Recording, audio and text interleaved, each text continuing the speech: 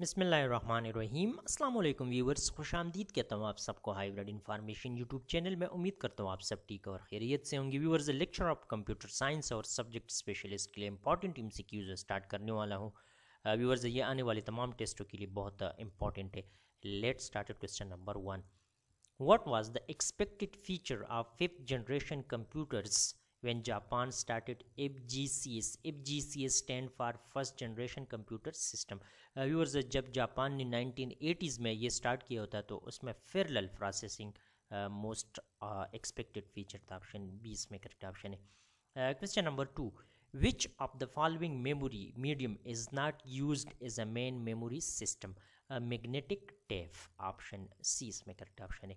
Question number 3 की तरफ बढ़ते। क्वेश्चन नंबर 3 हमारे पास है, द स्टोरेज सब system in a micro computer consist mainly of magnetic और ऑप्टिकल। ऑप्शन बी इसमें करेक्ट ऑप्शन है।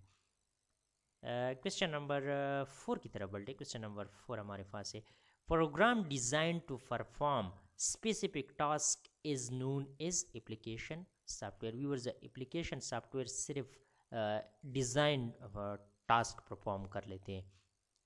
Question number 5, computer operators normally required college degree in computer science. Option C इसमें correct option है।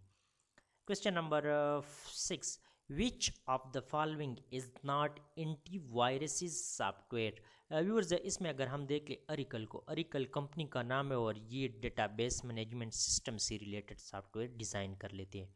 Option C इसमें correct option है। Question number 7, what is a compiler?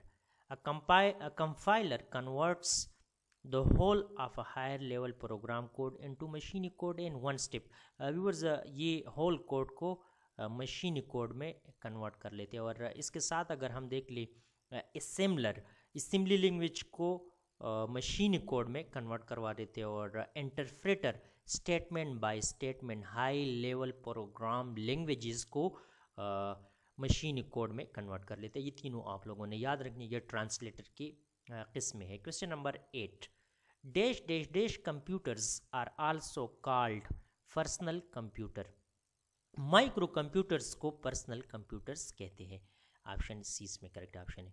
Question number 9, which of the following is not input unit device. Viewers, प्लूटर high quality printing के लिए use होती है और प्लूटर input unit device नहीं है। बाकी स्कैनर, कैमरा और डिजिटाइजर ये इनपुट यूनिट डिवाइसेस है। Question number 10, identify the correct statement.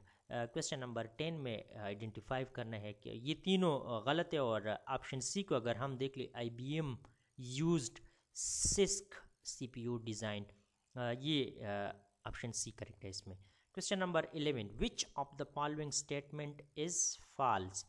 इसमें A, B और D गलत है और बाकी फॉल्स स्टेटमेंट के बारे में पूछा गया है। All electronic computers are digital computer, ये स्टेटमेंट फॉल्स है। A, B ये सही है। तो फॉल्स स्टेटमेंट के बारे में पूछा गया है, ये स्टेटमेंट गलत है। Question number 12, which of the following require large computer memory. All of the above imaging, graphics और वॉइस स्किल, ये सारे large computer memory required sources है।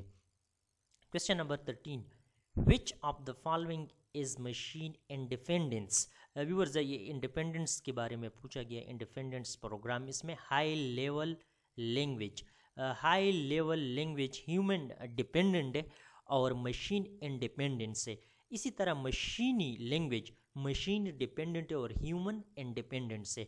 यहाँ पे इंडिपेंडेंस के बारे में पूछा गया है, तो हाई लेवल लैंग्वेज जितनी भी है ये मशीनी इंडिपेंडेंस है। Question number 14, what was the first electromechanical computer develop. Viewers, win, ये 1942 से लेकर 1944 के दरमियान कंप्यूटर डेवलप हुआ था, इलेक्ट्रोमैकेनिकल कंप्यूटर, और वो इलेक्ट्रोमैकेनिकल कंप्यूटर मार्क 1 था। The first machine to successfully perform a long series of arithmetic and logical operation was mark 1।